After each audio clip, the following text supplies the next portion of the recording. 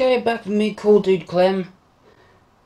Just doing a little quick video here to let you know that I haven't given up on high voltage experiments, although some people think I have. Anyway, I thought I would try out the Slayer exciter experiment, see if I can get anything from it. Now, when I first tried this, it didn't work at all. Turns out I got this primary connected the wrong way around, but I soon sorted that out. And I didn't actually expect the circuit to work at all, but apparently it does. Now I'm going to power it from my homemade power supply. So let's just turn that on. I'm powering this on about 6 volts.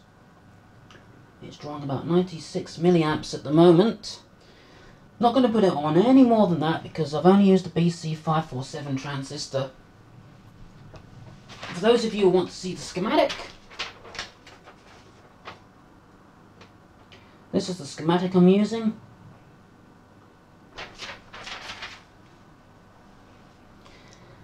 Not getting anything like plasma or anything like that out the end of the coil, but I am able to light a light with it, which I think is quite impressive. It's not very bright, but as you can see, we get light. I'm actually going to turn the main light out so we can see this a little easier. Right, okay, there we go. Turn the camera's light on and the battery's gone right down.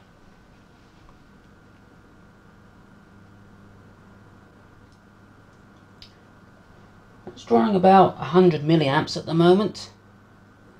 And as you can see, I am lighting this light up wirelessly. It's not actually touching anything. And that's pretty amazing. This actually works. And I haven't had to do anything to it to make it work. Yeah, I've got all 3 bits on that now.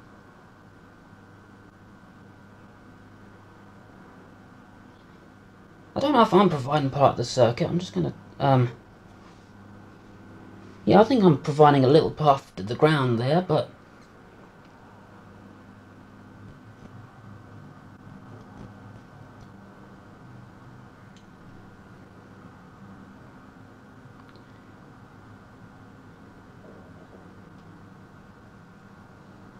pretty groovy.